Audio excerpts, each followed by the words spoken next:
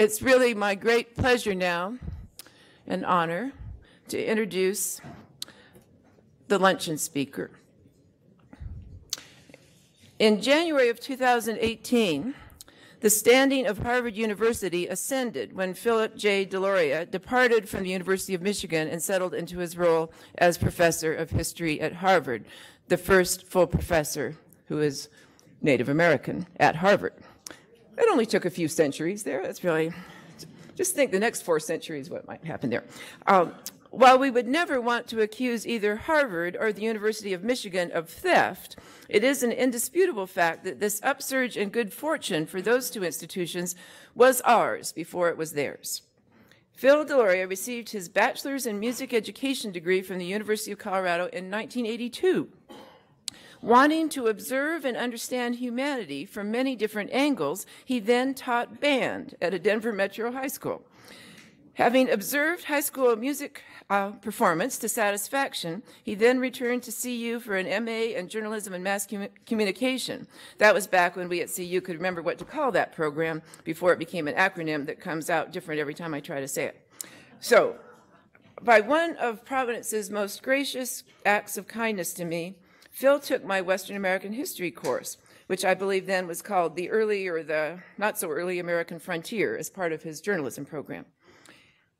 In that course, the first assignment required students to write an autobiographical essay about a Western adventure they had experienced. The assignment launched me on a Western adventure of my own. I had, I think, 50 students enrolled in the class, but I ended up with 51 papers. So, I pored over the class registration list, comparing the names there with the names of students who had submitted papers. This did not solve the mystery, but it did give it a little more definition. A person named Hank Gomez had turned in a paper, a particularly lively paper, I should note, but something had gone awry with Hank Gomez's relationship with the university bureaucracy, and his name did not appear on the course list. Well, you have probably figured out where this is going. From time to time, as a student, Phil Deloria doubled his workload. He would write an impressive and very capable paper and submit it as the work of Phil Deloria. And then he would write a very different version of the paper, colorful, informal, irreverent, contrarian, full of vitality and improbability, and submitted that as the work of Hank Gomez.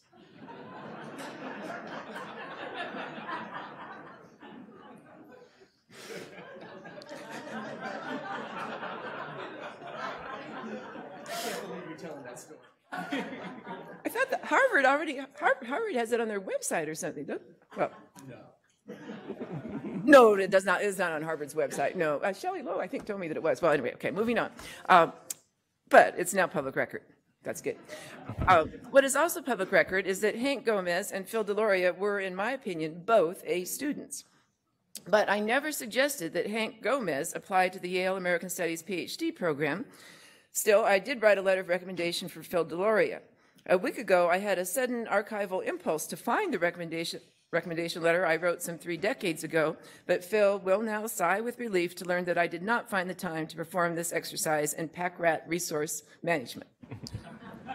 And now I am cutting off reminiscence and moving fast to get out of the way and let Phil Deloria, perhaps with the assistance of Hank Gomez, stand before you. But first, Phil Deloria is the author of 2 remarkable and influential books, both with a rare combination of intricacy and clarity, original insight, and grounded common sense. Playing Indian, published in 1998, and Indians in Unexpected Places, published in 2004.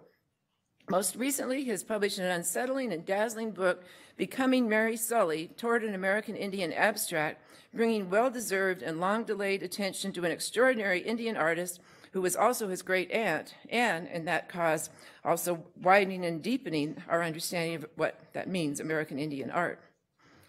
Continuing his quest to observe human nature in unlikely and illuminating settings, Phil has served as president of the American Studies Association, and he will be the president of the Organization of American Historians in 2022.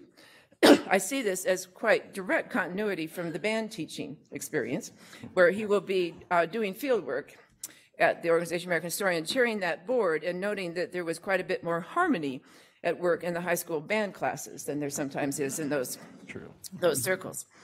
Phil is also a trustee of the Smithsonian Institution's National Museum of the American Indian, where he chairs the Repatriation Committee, a role of public service that seems to be something of a family tradition. It was in that world where Vine got us all writing articles about white men's hats in American history. So I don't know what route you'll take in that, but I know it will be creative, and Hank Gomez will be a co-author probably. At the University of Michigan, Phil Deloria served as Associate Dean for Undergraduate Education, where he was as much an innovator in teaching and pedagogy and mentorship of the young as he has been in research and public engagement. He is relentlessly and unstoppably interdisciplinary. Whenever he encounters an area of specialization that offers a route to understanding, he instantly incorporates that area of specialization into his world and introduces it to other areas of specialization that have been waiting for decades to get to know each other. And finally, Phil Deloria is the son of Vine Deloria Jr. He and I had a memorable, for me, very memorable, you might just have these every day for all I know, but we were at the Yale Art Gallery, and we were giving talks on a panel about an exhibit on Western American art that was at the Yale Art Gallery. And in our audience, unknown to us when we began speaking, was the goofiest white lady that any of us had ever encountered. So the goofiest white lady put herself on record very fast in the question and answer period. She got up, she was very outraged. She looked us at the panel, and she said she thought it was unconscionable and intolerable that Yale University would have a session on Western American art without a Native American participating. So, I don't know, I was not her fan, we'll say that. I was not her fan and will not become that. And I didn't know what to do, and I thought maybe he is a former student, maybe I would move into the breach there. But then saw this masterful taking on of that challenge.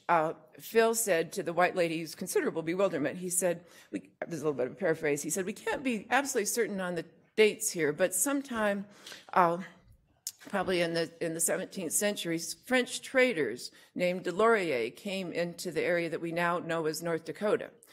And this lady has got well, what has this got to do with anything? And then he moves along, and that is indeed a story of his origins. And she shut up really fast. And I don't recall her joining us at the reception, so that was fine too. But she's a smarter woman today, we know that. So all of us here today are lucky beyond any possible estimation to hear the talk that Phil Deloria is about to give on his father and his father's lively and long-lived book, Custer Died for Your Sins. Phil Deloria. Thanks, Patty.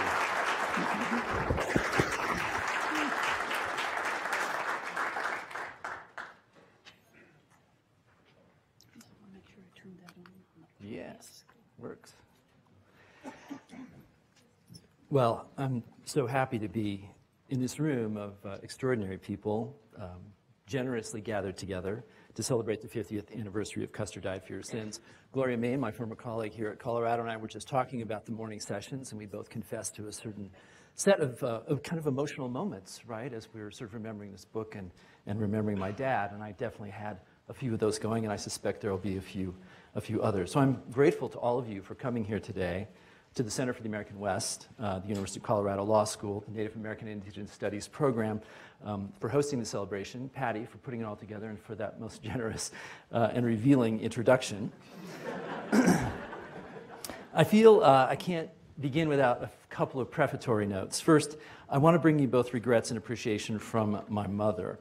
We were both hoping that she'd be able to be here today, but she had her second knee replacement just over a month ago, and while she's doing fine, in fact doing great, she decided it was a little too early for her to start traveling around. So greetings and thanks to you from her, from my brother Dan, my sister Jeannie, and the extended Deloria family. Second, I want to say a word about humility. Humility, as Faith mentioned earlier, is a great Dakota virtue. And as I tell my students, it's actually the precondition for all knowledge. To be humble is to admit not only our ignorance and thus the possibility of our learning, but also the possibility of other perspectives and other possibilities, things we might debate, discuss. So I knew my dad as a son knows a father. I knew him as a colleague here at the University of Michigan as he was closing out his academic career. As I was beginning mine, we were just down the hall, and actually in his last semester of teaching, we shared the same office. Convenient thing for the chair of the department to be able to do when we were short offices was to ask us to share. I've known him as an intellectual figure as I've studied his writings, and I've known him, of course, in other ways as well, but my knowledge is partial. Others of you have known him through different experiences, as a teacher and collaborator, as a close colleague, as a mentee or mentor, as the subject of detailed historical analysis, as a friend, as an inspiration, as an author that you've read. Vine Deloria was a complicated man, active in many different spheres of life.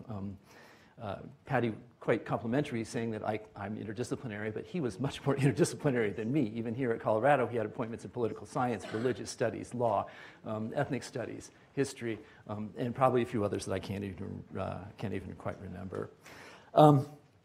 I never fail to learn something new about him when I meet people who knew him or who've engaged his work, and so I want to thank everyone here for sharing the learning.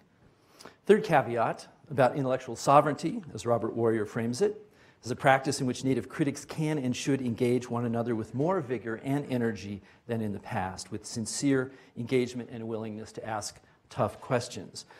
So I'm going to say, as maybe a piece of heresy, Custer Died for Your Sins is a great book, a world historical book. It's not a perfect book, though, right? Its greatness derives from the arguments it's advanced about self-determination, relationality, responsibility, for the ways it catalyzed a moment and a set of possibilities, particular style and voice that I think it modeled for those who came after. All these things, right, are super important about this book. But to see and to name and discuss and perhaps even to joke about its imperfections and ambiguities is not actually a sign of disrespect, right? These things, I think, are gifts that any book gives us, right? And we need to embrace those gifts. We do so with humility, right, and with respect. But I think that kind of engagement measures a sort of respect that my father would actually appreciate. He was, after all, a guy who did not shy away from a tussle, who made genial verbal combat part of the dinner table as we were growing up, and who competed at Monopoly with the ferocity of a Marine, which he was, and which he was proud of, to the point where he would bring my brother and sister and I to tears as we were playing, and he was gleefully destroying us. And I do feel it incumbent, since so many people have told stories about his relationship to the telephone, just to do one of my own, which is that maybe one of my favorite moments was when my dad, who loved the film The Godfather and watched it many, many times. He'd watch a film a lot of times before he would sit down to write at night. He watched The Godfather over and over and over again. On the weekend that my wife and I got married, he recorded this message on our answering machine. Daughter's wedding. If you come to me before, even now, the scum who did this to your daughter be suffering this very day. And that really captures some essence of him, right? As a prankster, as a guy with an incredible sense of humor. Well, enough of that. For American Indian people of his generation and those close in time, Custer Died for Your Sins was a critical and sometimes the critical catalyzing text for an indigenous political consciousness. At the same time, it also called out to a non-native audience with a critical voice and a demand for accountability and action. 5 decades later, it is still relevant. And we can begin with some of the obvious reasons, some of which were already talked about this morning. The book codified and institutionalized a biting American Indian critique of anthropology, one that generated sessions at the American Anthropological Association, a delicious defensiveness on the part of Margaret Mead, who kind of freaked out, collections of commentary, and in the end, as we heard this morning, a real transformation of that discipline. It may be the book's most visible contribution, although perhaps not its most significant, but visible. At the same time, one might also argue that it accelerated the decline of an already fading Christian church in Indian affairs, a tradition that had been dominant for over a century, largely, but I should say not entirely, to the detriment of Indian people. It was consistent with a long tradition of Native people's skewering of the Bureau of Indian Affairs, but the book took that pummeling to new heights and a new audience. And it was an ethnic bestseller in a moment when no Indian texts had a voice in that market. Paired with Scott Momaday's Housemaid of Dawn, it marked 1969 as a moment of Native presence, to be followed by Alcatraz, and then by the American Indian Movement, Wounded Knee, and everything after. In 1969, white Americans, arguably black Americans, and other Americans saw Native people in their face in ways that were new to the 20th century. Many of the reviews and the writings surrounding Custer framed my father as the young, radical voice of Red Power, and that's how the story is often told and remembered. One of the reviews, strikingly, for those of us who like the American West and study this, Edward Abbey reviewed this in the New York Times. Reading the book now, one is struck by a very different configuration of radicalism, conservatism, and problem solving visible in the book. When I say conservatism, put it in scare quotes and think of it in the context of the present moment, I think, Dan, as you were talking about. In a 1975 interview with Studs Terkel, my father framed himself a bit apart as being newly sympathetic to the young radicals. He was frustrated at the failure of the federal government to respond to the 20 points. That was the document authored by Native intellectual Hank Adams that accompanied the Trail of Broken Treaties, which emphasized the renewal of treaty rights and the restoration of treaty relationships. And he was more frustrated by what he saw as the failures of tribal councils and national Indian organizations to really press home that argument, and thus the new sympathy. Reading Custer in that light, one might recognize what came before that sympathy, that he was not exactly a young radical in the sense that we oftentimes think of it, but he was in many ways a fundamentally institutional person. He claimed no membership in the American Indian Movement, AIM, though he provided strategy and testimony at the Wounded Knee trials. He seems to have paid dues to the National Indian Youth Council, but wasn't all that closely associated with most of its members or the strategies of its young intellectuals and activists. Indeed, he rather consistently, and in this book, named the National Congress of American Indians, the NCAI, and tribal governments as the best, most active, and most hopeful institutions for the future. At the conclusion of his 1971 edition of Red Men in the New World Drama, he actually provides a list of the major Indian groups at work today. One finds the same gesture in Custer, and he encouraged readers in this to go and promote and support these particular groups. Well, I think there's nothing illogical about this. He grew up in the shadow of the 1934 Indian Reorganization Act, which helped create a culture of politics around tribal councils, and of the NCAI working to beat back the termination policies of the 1950s and 60s, which sought to eliminate those tribal governments. So, contra the critique sometimes offered by the National Indian Youth Council, Native American Youth Council, tribal councils and national organizations seemed to him capable and competent, or at least potentially so, or at least mostly so, once you understood the dynamics of Indian leadership and how you might navigate it. He had a powerful faith in the future of Indian people. And tribalism, or tribal nationalism, I think was one of the sort of cornerstone bases for that faith.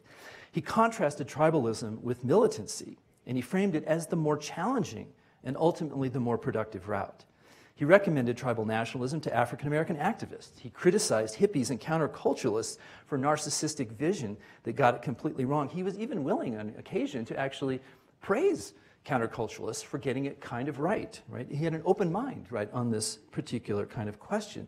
He even tried to see, as we heard earlier, in a somewhat labored and I think unconvincing analogy, the corporation as a modern form of tribalism, failing, we should note, to launch the sort of requisite critique of, late capital and profit under conditions of late capitalism.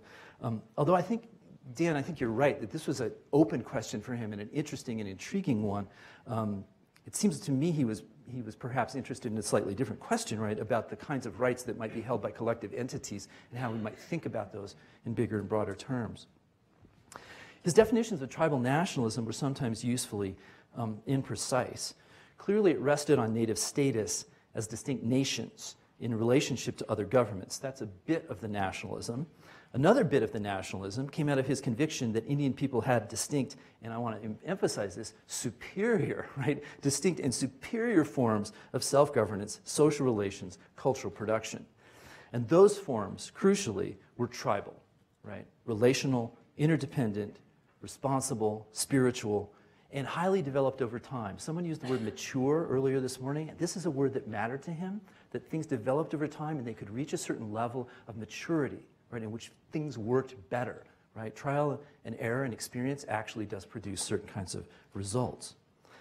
So in a way, the radicalism of the book, which I think reads as maybe differently radical in retrospect, comes from how much optimism and faith he had that Indian people, when given control over their lives, would do well and would develop new forms of tribal nationalism. It would be a model for changing contemporary social relations across the board. This is the tone and the affect as I reread the book this summer that really struck me, right?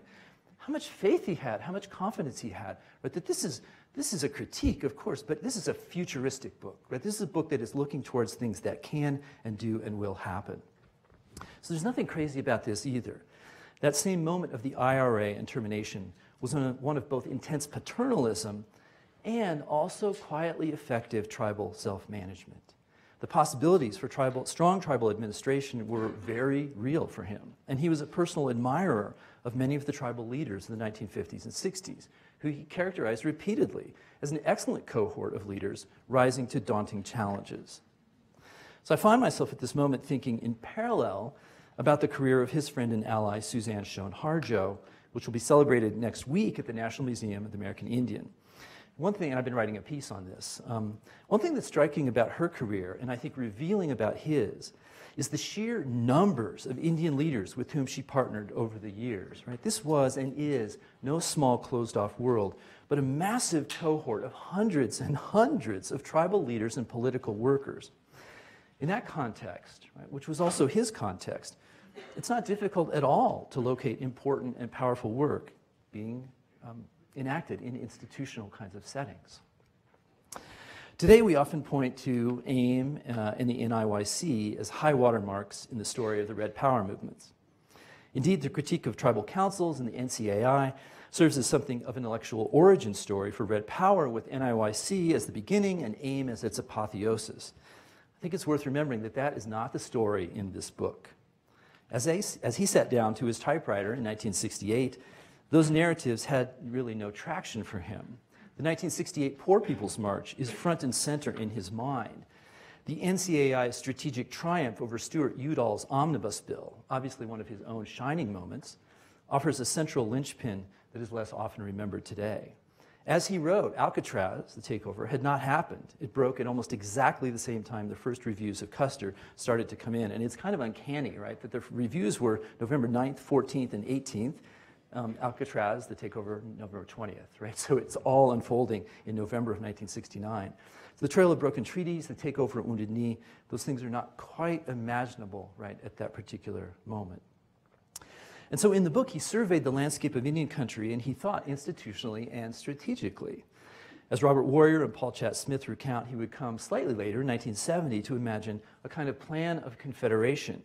The NIYC would recruit, support, and train Native youth to form the next cohorts of leadership. The Tribal Chairs Organization would coordinate policy and legal strategy across tribes. The NCAI would lobby Congress and the administration, and AIM would press the cultural politics of the street. It's actually a pretty good vision for how things might have unfolded. They didn't unfold that way, but not to say that it's not a good vision. So one way to trace the origins of this book in that kind of institutional political activism would be to focus in on the 3 years my father served as the director of the National Congress of American Indians, from the fall of 1964 to the end of 1967. In Custer, he presents what he frequently offered as a standard origin story for his appointment.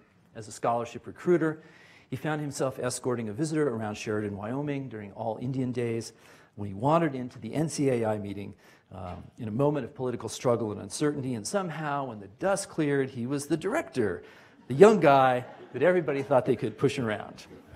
So Fred Hoxie and now David Martinez has pretty well dismantled that story, pointing out that my father came to Sheridan with a slogan, a platform, something of a plan, and a competitor he needed to out-debate. So here one can see a dynamic, I think, that is central to his career, right? Planning and strategy and forethought meets up with situational awareness, good timing, a certain operational and political deftness, right? He was situational, and he had a long-term kind of set of visions.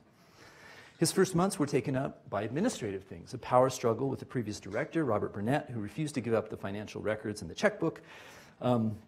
This was a time of intense financial stress, fiscal stress for the organization. And then there was a period of learning on the job in which my grandfather, who had conducted a massive sociological study for the Episcopal Church in the 1950s, flying and driving to reservations around the country, played a major role with introductions and helping him think strategically about Indian country as a diverse whole. So I think some part of his training for NCAI was traveling around with my grandfather, his father, sort of going into the different communities, going through the churches, being there. But another part of it was drawing on what my grandfather had done as a sociologist, right? He majored in sociology, and as well as being an All-American honorable mention football player in 1922. So my grandfather kind of schooled him in many ways about some of the ways to think about Indian country. And in this, interestingly, my father was also reprising the experience of his aunt, Ella Deloria, whose initial experience of ethnographic fieldwork was deeply structured by her father's network of church and kin and the introductions that he provided for her. Every time I show the Deloria sort of men in a kind of genealogical trajectory like this, I feel it imperative to also show the women.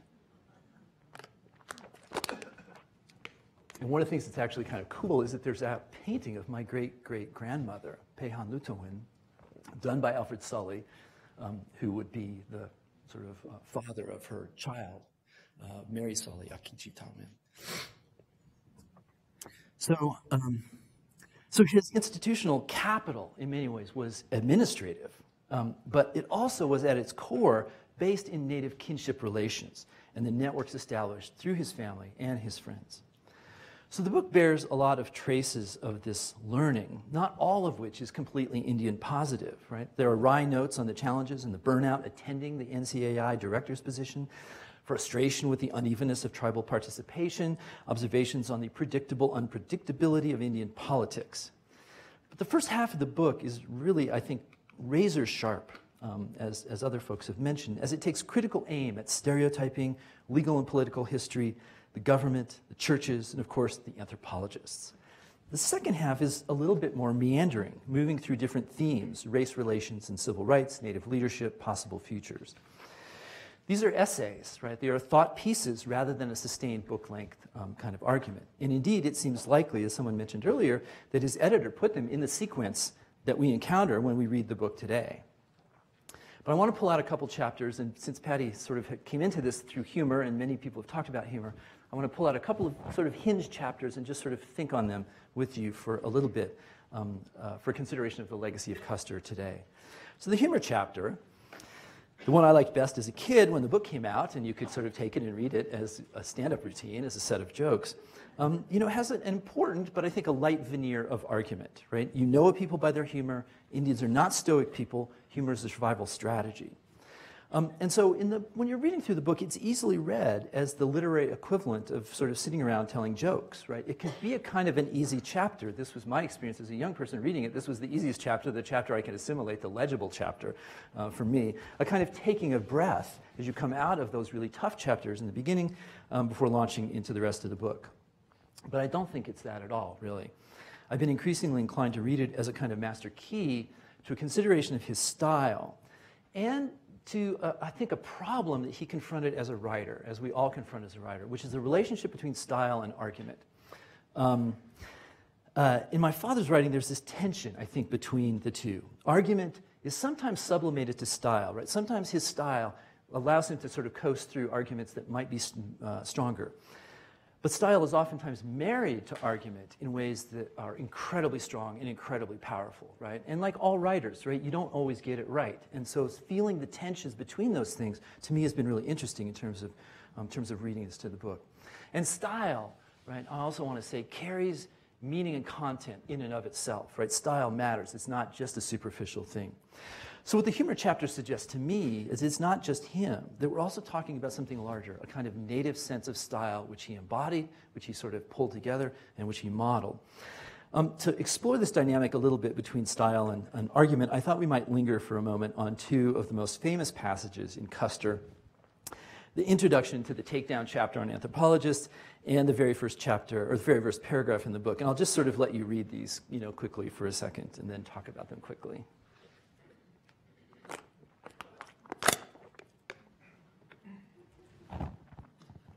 It's delightful to hear you chuckling. More chuckling is good.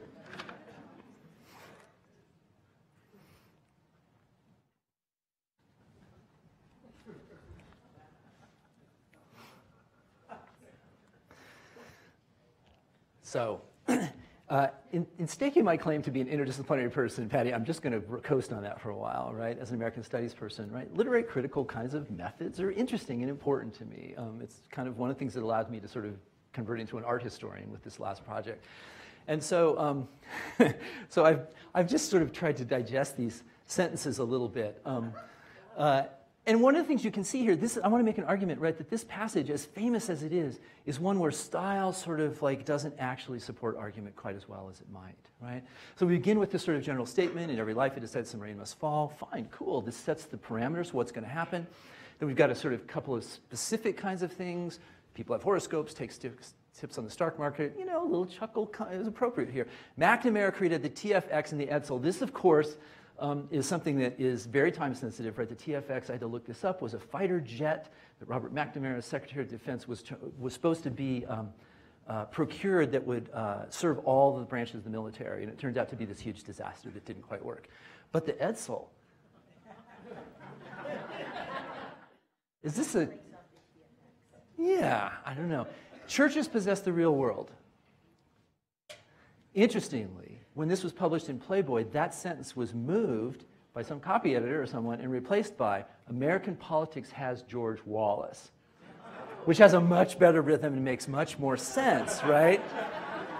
But then as you can see how it all comes together at the end, right? The absolute sort of incredible superlative hyperbolic claim in all of world history, right? Indians have been cursed more than any other person. Indians have anthropologists, right? And the triviality of the anthropologist meeting the sort of hyperbolic claim is what gives it its power and its humor and its style, and it's great, right? The punchline comes, right? But what we oftentimes sort of forget as we're reading this is like the setup to this, it could have been better done, right? This maybe wasn't his best sort of example. Contrast that with this, which is one of my very favorite passages. A friendly opening.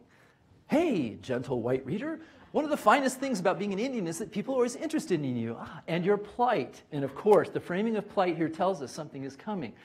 And then this beautiful sort of setup. Other groups have problems, quandaries, predicaments, et cetera, et cetera. Indians have a plight that sets Native people apart, right? And it tells you there's a discursive kind of break that's going on here that he wants to pay attention to. And then, bam, this incredible, critical, sarcastic kind of sentence. Our foremost plight, like this is serious, deadly serious stuff. Our foremost plight is our transparency. People can tell just by looking at us what we want, what should be done to help us, how we feel, and what a real Indian is like. This is like, for me, what captures the kind of style here. This is funny, it is smart, it is witty, it is sarcastic, it is completely and totally analytically doing things. And then he keeps going, right?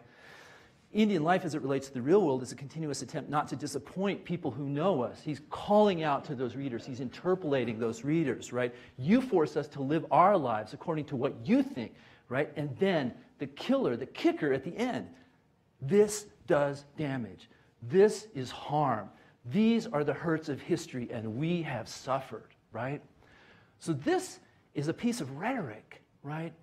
It's fantastic, right? Because it's the analysis and the wit and the humor and the irony all happen at once, right? And so much of his writing actually functions like this, right? More of it functions like this than functions like the other, such that we kind of skate by the other, because the other works okay too, right?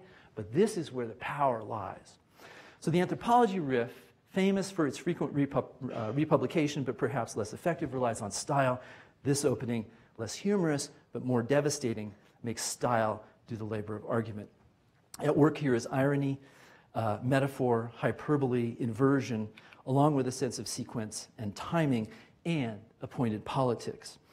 Read for this kind of writing across time, and you can see, as my friend Beth Piatot reminds me, the same kind of scathing irony found in generations of Native American writers before, from Zit Kala-Shah all the way back to William Appice, reframed in Custer to articulate with the sensibilities of the 1960s reader. And so the humor chapter exemplifies and codifies Native stylistic continuities, defines his own writing, and offers a contemporary model for an indigenous style of critique that subsequent generations of writers, artists, and culture producers will emulate. All you have to do is look at cool, funny Native stuff on YouTube, and you see that like the young generation has exactly the same kind of voice, scathing irony, smart analytical kinds of stuff going on, right? We should also note that Scott Momaday was in that same instant reframing another literary style. We could call this super serious indigenous modernism that would also be emulated by subsequent generations. It's why the two of them, I think, are so important in that moment. So irony requires intelligence and self-awareness, and the conversion of deadly political and historical ironies into humor requires even something more, right? A kind of transcendent awareness. which was exactly what my dad was trying to inculcate, both a sympathetic awareness among white readers and a generative, forward-looking, meta-self-aware, intelligent sense of self, right, among Indian readers and future Indian writers. That selfhood would produce new ways of thinking, closely and critically tied to old ways of thinking.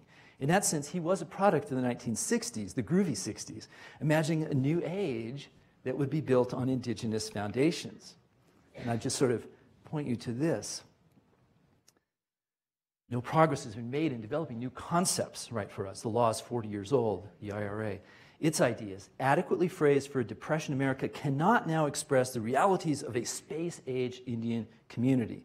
That's actually not from Custer, but I think it captures his sense that there was an intellectual and political project ahead for Native people. And damn, if that new thinking did not and has not come to pass.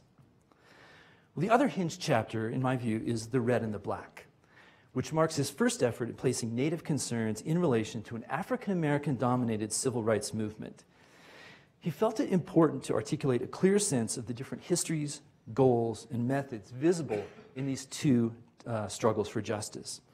And if the chapter is sometimes clunky, sometimes a bit insensitive, occasionally didactic, I think he also correctly perceived that Indian people needed to deal not only with white supremacy, but also with ways that the civil rights narrative and argument, that is, rights-based legal pacts between the individual and the state, also posed a problem for arguments based in treaties, tribal sovereignty, and collective rights. As it does so often, Custer lays down a marker for the future, one that he took up in greater and perhaps more sensitive detail in We Talk, You Listen, and then in subsequent writings. Today, as white supremacy has become a cultural currency publicly embraced by a significant sector of Americans, Native peoples face a similarly counterintuitive challenge. That is, African American histories and struggles have come often through the co-opting efforts and effects of white liberalism to stand for all histories of racial oppression, and thus threaten to erase distinctive indigenous histories and claims, even as they rightly demand a national accounting on their own terms, of which we can be wholly and completely supportive. A more specific origin story for Custer might begin with a 1967 book by Stan Steiner, The New Indians, was billed as a translation of young Native activist philosophy to the white mainstream. Steiner featured a particularly verbal group, along with Vine Deloria, Clyde Warrior, Mel Tom, Herbert Blatchford, Annie Winnetka, Shirley Hill Witt, Roger Jourdain, Willie Hensley, Mary Lou Payne, and of course Bob Thomas. New York publishers, scenting a market and aided by Steiner, recruited a number of these intellectuals to write books. My father was actually able to make it happen, although I think not so easily. He had a $500 advance from Macmillan Publishers, and after 3 months and 2 laborious chapters, he flew back to New York with a check for the advance money in his pocket, convinced that the writing was no good and wanting to forestall the inevitable rejection. To his surprise, his editor liked it and pulled out a copy-edited page from one of Norman Mailer's manuscripts. It was covered with red ink, to the extent that my father realized that, as he said, with great delight, Mailer only half wrote his own prose. And that there was both editorial help and copy editing ahead for him as well. He told me about this Mailer page a couple of times when I was in graduate school and struggling to write long-form argument, always with great delight. According to my mom, after that New York meeting, he relaxed and he began a much quicker pace of writing. And we can think of this, as we also heard this morning, as something of an NCAI book, right, in both style and content. Custer's chapters organized and arranged many of the familiar speaking points and talk tracks that he had developed as the director. My mom's memories of the actual writing process, and I had a delightful time this summer sort of sitting down and having, 5 or 6 hour conversation with my mom about the writing of Custer and how it all sort of went down from her, from her memory. So her memories of the actual writing process are that he didn't really need to do extensive research for this book. And I want to just emphasize that because he actually did a lot of research on a lot of other books. But here, he sat down in the evening after we'd all gone to bed and just kind of let it rip. So my grandparents were poor or poorer people in the sort of genteel way of the chronically underpaid native rural clergy of the Episcopal Church, who failed to build wealth, unable to build wealth during the Depression, and then came with too little, too late during the post-war years. I was able to watch my parents climb over the course of my own life from this kind of intellectual working poor, where they started, into the upper middle class. When he wrote Custer, we lived in an 800 square foot house at 2440 South Monroe Street in Denver, Colorado. I was tempted to drive by it yesterday, actually. It's kind of by DU. I actually went to University Park Elementary School, and it's in walking distance of there. My brother and I shared a pass-through room to my parents' tiny bedroom. My sister's crib was kind of Harry Potter-esque in a kind of a closet-y thing. And there was a tiny little kitchen in the equally small living room that was the only place my dad had to write. So this began his lifelong habit of writing, sitting cross-legged in an easy chair with the typewriter set on a coffee table, which eventually helped destroy his back. I mean, if you imagine the kind of leaning over you would have to do with that. And of course, nobody slept in this house because everyone could hear the typewriter clacking away all night. And then my dad would drive up to Boulder for law classes during the day, study, and I hate to say it, but like he was not a super studious student, as he oftentimes confessed, but he would study a bit, not a lot, and then go back and write all night. As I've suggested, the book reveals a relative beginner struggling to learn the craft. It's at its best when you can hear the oral in the written language. That is, when the writing reflects his everyday speech patterns. And oftentimes that means the funny, ironic, sarcastic bits, because this was the world in which he operated verbally. It's perhaps not at its best when he's still in his thinking language, right? Not quite practiced or fully confident of what he was trying to say. Churches have the real world. Or did he really mean that the tribe and the corporation were close echoes of one another, right? It reads uncertainly or perhaps half-bakedly a bit today. The Black and the Red chapter, in my view, shows him uncomfortable in his own skin when writing about the larger parameters of race and racial formation.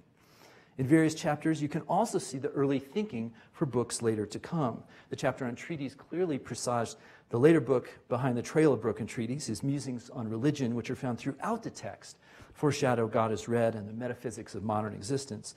And in that sense, Custer can be sometimes read as an imperfect first draft, right, for the career, with deeper thinking and more substantive writing yet to come. He was lucky with Macmillan as his press, and I think especially with the book jacket. We were just chatting about the book jacket a minute ago. And so I'm going to show you not the red Oklahoma version, right, but the green Macmillan version, which features this scary, dead-eyed eagle holding a tomahawk in its beak. And notice where the color actually comes in here, and the handle of the tomahawk, and the kind of tie-dye thing on the blade. The design of this was by a guy named Jason McWhorter. This is a little bit of a sidebar, a little bracket, but I just got curious about it, right? He was a designer with the Pushpin Studios, which was the definitive studio in New York for 20 years between the mid-1950s and the 70s, and then actually beyond. And McWhorter was one of a sort of number of these sort of young guns in the studio, graduating from the School of Visual Arts. One of my dad's happiest moments around this book was getting a letter from some native soldiers in Vietnam who had taken the eagle with the tomahawk and made it into a patch for their flight jackets. And they'd sent him a couple of them. And he just, like, this was so emotional and important and meaningful to him. So what's interesting, I think, is some of the ways that this reflects this kind of late 60s design kind of thing. Here you can see a textual conversation going on between McWhorter and his boss, who was the cutting-edge designer Milton Glaser. First of all, them partnering together on Jacob Javits campaign buttons. And then McWhorter, clearly going back to Glaser's 1967 design, this is the middle panel, for the cover of We Talk, You Listen over on the right-hand side. Both covers reflect Pushpin's place, and here's the Life magazine. Like, this is as 60s as it gets, right? They reflect Pushpin's place as a design innovator, rejecting the narrative tradition of design, think Norman Rockwell kind of stuff, and focused instead on communicating concepts and ideas, often through a kind of surreal pop art backed by research into visual archives. And you can see this when they take this visual, kind of this photograph, and they put it over this kind of 60s kind of psychedelic thing. So both of these covers, I think, are fantastic examples of this. And I think he was well served, right, by Macmillan in this sense. And at this point, I want to do a quick shout out also. Oops, maybe I don't. It's later, sorry. It is also worth noting, and going back to this question, that Macmillan's publicity machine also did a really good job with this book. My understanding is that they were the ones who placed the anthropology chapter in Playboy. They helped get pieces in the New York Times Magazine. They really pushed all those reviews. They had been cultivating Pete Hamill to sort of embrace this book for a couple of months, apparently, before it even came out. So here's the Playboy magazine. If Rob Williams was here, he does this kind of hysterical riff, right, where he pulls out a sort of medicine bag and he pulls out the sacred object, which is the Playboy magazine. But I just want to sort of second what Robert said earlier, right, that Playboy was at this moment a place where some pretty intense political writing actually took place. This 1965 interview with Martin Luther King goes on for pages and pages and pages. I actually highly commend it to anyone who's interested in King and King's legacy. It is incredibly revealing, and King speaks extemporaneously on this. These Playboy interviews apparently, would take place over the course of 2 or 3 or 4 days, to the point where, like, what they said is that they want to break down the subject past all of the obvious things that they say, and then get them to say other kinds of things which are actually more interesting. So you can see this is just a very partial list. Even in this issue, there's an incredible interview with Ramsey Clark, who's the Attorney General at the time. And I'll just sort of quickly say as a sort of kid, when did you sort of first find Playboy? Well, for me, it was my neighbor, the Smiths family, and my neighbor Buck Smith, right, who lived just down the way from 2440 South Ivanhoe, or South Monroe Street. Working class guy. He worked on the line at Coors Brewery, subscribed to Playboy, looked at the pictures, but I also, at various times, saw him reading the articles. And so that familiar joke, I just get it for the articles, maybe turns out to be true, and actually maybe reaches a somewhat different audience than we might even begin to imagine. I don't know how far down the road I want to get with that. Because this is one of these deals, right, where that thing which is hegemonic is also counter-hegemonic. That thing which is counter-hegemonic is also hegemonic, right? And I don't want to sort of displace the kind of gender violence that actually Playboy also represents, right? So I think it's important to sort of put those things in the complex sort of context. So once he finished Custer, he never looked back. We moved to a slightly larger house where he assembled a working office in the basement. My mom and sister got to sleep upstairs, but the office was right behind the basement room my brother and I shared. And so we listened as over time he developed a writer's routine. Big cup of cold coffee, left over from the morning, cigarettes, an hour's worth of solitaire with the occasional curse and shuffle as he kind of organized his thinking before touching the typewriter, an IBM Selectric. A writing dog at his feet. First Just Dog, JD, then Harper, then New Dog. We were really imaginative about our dog names. Then Marlowe, and then finally Bob, his last writing dog. Later would come the stereo with old country songs from his youth cycling over and over again. And I do mean over and over and over and over again. Many nights I spent listening to They Say Don't Go Woo-hoo, on Wolverton Mountain. And then the song finished and you think, oh, thank God that's over. And then there we go again. They say don't go woo-hoo. Why he did this, I don't know, but he did. So he churned out We Talk, You Listen, assembled a primary source collection of utmost good faith, wrote God is Red and several others, Indians of the Pacific Northwest, a kind of regional case study, and a short church-focused paperback, The Indian Affair. He did curious projects like a revision of Jennings Wise's Red Man in the New World Drama, and important books like Behind the Trail of Broken Treaties, not that these others aren't also important. By the late 1970s, which he capped off with The Metaphysics of Modern Existence, he had cranked out more books in a decade than most writers do over a full career. And now I want to do a shout out to Fulcrum Press, right, which has been really the sort of press that has taken my dad's legacy in writing and really, really done a fantastic job. Bob, are you here? Thank you. Thank you.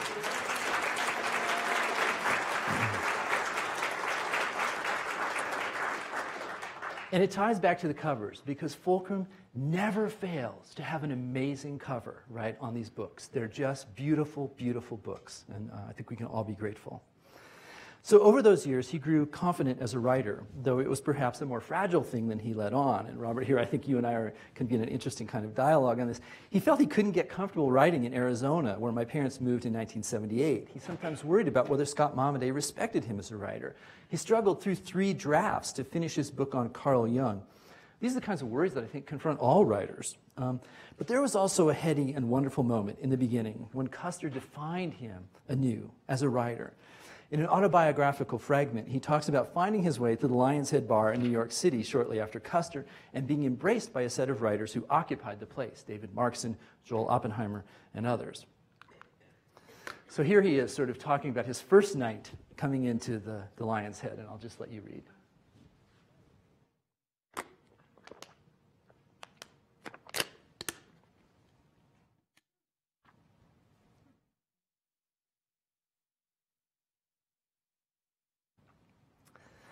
So, on this magical first night, he stays on after Pete Hamill leaves.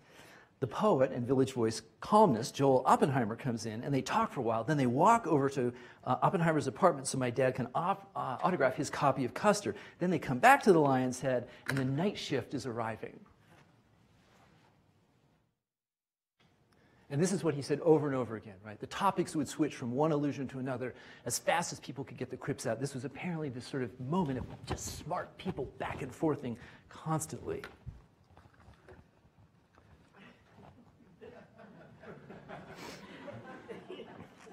And it's no coincidence, I think, Robert, that he met you there, right? Because as he then later went on to sort of recollect, it had become an obsession to me. I would hit New York City and get to the Tudor Hotel, tip the bellboy. We did a lot of behind-the-scenes work at the Lion's Head. And Hamill also talks about the Lion's Head, but so does David Markson in an interesting kind of thing, and talks about my dad being at the Lion's Head and how much he loved it. And Markson says something like, yeah, I don't think Vine Deloria ever came to New York City without going straight to the Lion's Head. And there's many other things, great stories that come out of this, fantastic jokes and wonderful things. As I was making my way through my 20s, my dad always told me this: Deloria men don't figure out their lives until they're about 30. He says, it seems like we're treading water, just drifting around, but it will all come together. So he was 29 or so when he started his first job in Indian country for Betty Rosenthal and Tilly Walker at the United Scholarship Service, 31 when he became director of NCAI, and 36 when Custer came out. And so it's a bit emotional for me to read these autobiographical pages, 10 or so of them inspired by the closing of the Lion's Head and the selling off of all the framed memorabilia that was there. And sort of think back to him as a younger man, right? Imagine him in that moment when Custer not only opened up a way for him in Indian affairs, but also as a writer, I think, in the wider world of American letters, and the ways that he enjoyed and loved and embraced that. These were moments for him, of really coming together. And so his final reminiscence on this is just, I think, worth pausing on, and then I'll move towards a conclusion.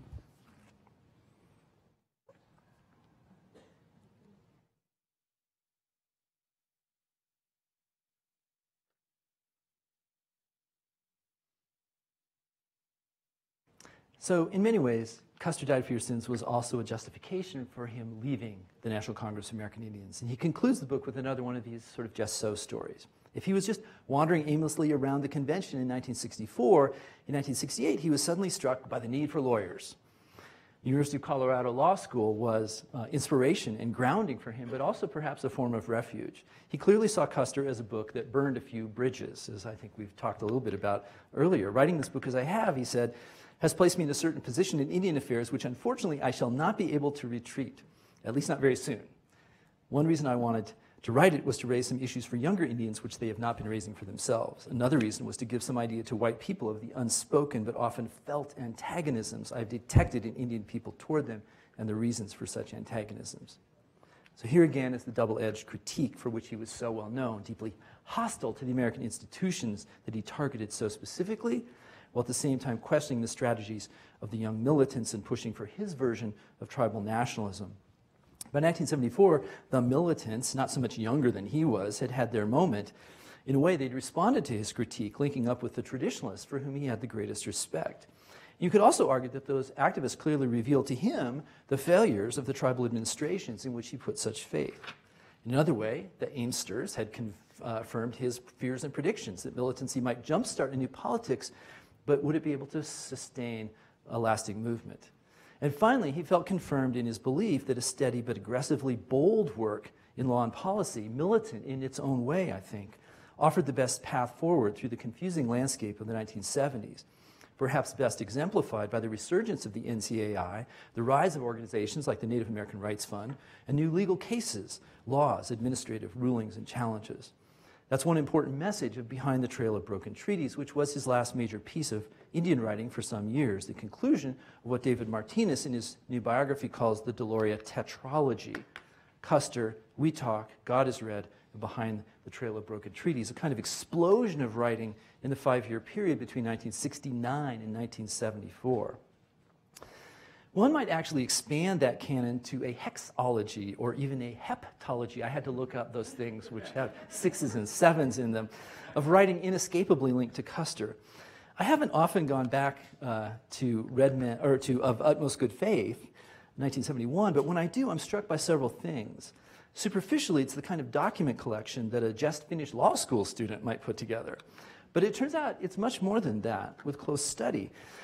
It's worth returning to the framing that he put around each one of these excerpts, which is not simply a kind of standard paragraph introduction, right, but often an impassioned plea to pay attention to history and to learn, followed in many cases by a smart and pointed interpretive conclusion. The final sections on Indian leadership and dealing with Indians are as contemporary as Custer and just as powerful, especially in his elevation of the voices of Joe Gary, the Fort Berthold Tribal Council, Earl Oldperson, and Robert Lewis. And it's also worth noting that the publisher, Straight Arrow Press, chose to release it in both hardback and paper with a trade press cover aimed at a popular audience. And that tells you, I think, about the impact of Custer, that a document collection might actually masquerade as a trade book in this case. Then there's the curious case of his rewriting of Jennings Wise's Red Man in the New World drama, an obscure book published in 1931 that had never become, and is still not, part of the canon of writing about Indian issues. Why care about this book? This has been fundamentally mysterious to me. But here, too, I think we can turn back to Custer for some speculative insights. Throughout his writing career, my dad always understood that the root of political and legal change lay in cultural attitudes. Ironically, an anthropological position, perhaps drawn from his Aunt Ella, who I think it's safe to argue was highly sensitized to cultural politics. And so, as we've also heard this morning, Custer and We Talk, You Listen both begin with a critique, not simply of stereotypes, but of the master narratives that cling to Indian people that underpin Americans' sense of itself. The somewhat stodgy, actually quite stodgy language of Red Man in the New World drama offered him something interesting and important.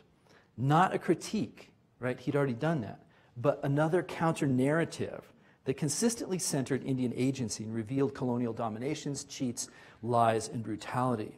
It's in the tradition of Helen Hunt Jackson, perhaps, or Dee Brown, and I'm not sure how well you can see this, but it starts at the very beginning. It starts with the Norse, and it ends with the present moment. So it is a long and deep kind of history. So if Bury My Heart at Wounded Knee, published in 1970, had not become a bestseller, imagine this as a counterfactual with me, then perhaps this longer history might have become a bestseller and done some important cultural work, offering white readers an indigenous counter-narrative of great time depth and polemical power. So what if this had seized the market in 1971?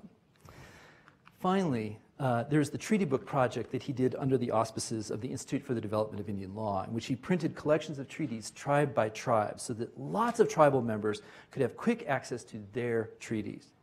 These were the books that my brother and I painstakingly collated in our basement, because to save money, my dad had them printed but not collated or bound. And so we had hundreds of boxes of treaty texts and spent at least a year assembling them book by book by book. This was our contribution to the cause. He paid us a nickel apiece. So as we celebrate Custer at 50, it is perhaps worth remembering it both as a great world historical landmark book and as an imperfect first effort on the part of someone who would continue to grow as a writer and as a scholar. For my grad students who tend to look on Vine Deloria as a kind of effortless genius fully formed, I think that's an important and comforting kind of idea, and all the better for being true. It's also clear that Custer Died for Your Sins needs to be seen as an introduction and master key to a tremendously full body of work, tetralogy or heptology as you choose, constituted over only 5 or 6 years that would form the core of ideas further developed over the course of a long career. Deloria would shed the sketchy or the impractical in this sort of scholarly endeavor, this writing endeavor, even as he refined and elaborated the ideas of self-determination and sovereignty that spoke powerfully to the post-1960s moment and into our present. I think it's important then to see Custer not only in terms of his famous books, but also the ones now fallen just a bit by the wayside, to say nothing, as Robert has cautioned us or sort of asked us to think about, all the articles, reviews, introductions, the whole body of this other work, which is extraordinary. These things show us that Custer was not only a singular intellectual object, but also part of a broader effort to build new oppositional master narratives and to create legal and political thought structures for both Indians and non-Indians. I've also tried, at least a bit, to personalize the book and its processes. It matters to me how these kinds of texts get written, that there's trial or error, that there is work, there are missteps, plans, unexpected contingencies. It matters that my dad was attending law school and writing at night, or that he had a thing about music. And I want to sort of share these pictures with you of the young Vine Deloria with his guitar, sort of. So he did have a thing about music, which was visible in his willingness to turn Custer into a record, but only if Floyd Westerman got to be the artist.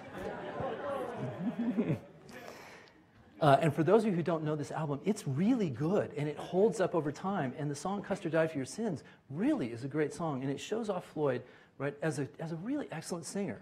Rick Williams and I were talking about this last night. His ability to go, "Custer died for your sins," and then go up a little bit, "Custer died for your sins, a new day must begin," and then he goes like this, "Custer died."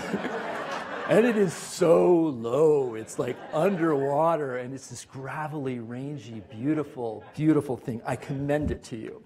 These things matter. It matters that he was, and also I just have to show you his favorite picture of himself in this regard, right? Yes, holding Jerry Jeff Walker's guitar.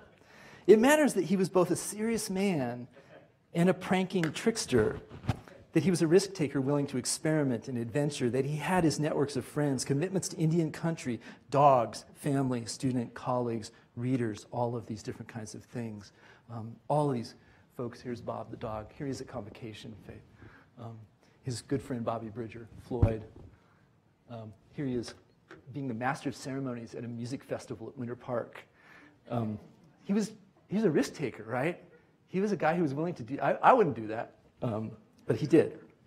So it's easy to look at this book and all the other books from a distance and assume that he had some kind of master plan. I don't think he did, or I don't think he had much of one.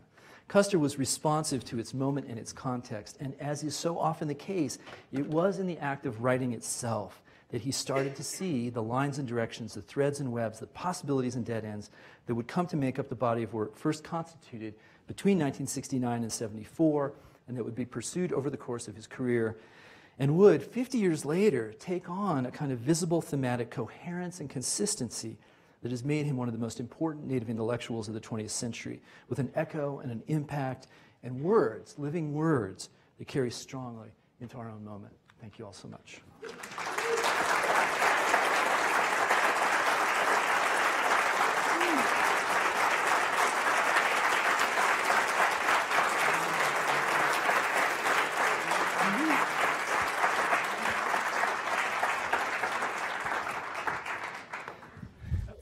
And I'm sorry for going over, but I'm sorry. No, I'm sorry. Nope. Professor Gomez, we're delighted that you could join us. I didn't need to do that. I'm sorry. Professor Deloria at Harvard, where you may assign Custer died for your sins, but don't expect that would be appreciated by the author. That was remarkable. That was absolutely wonderful, and I thank you very much for that.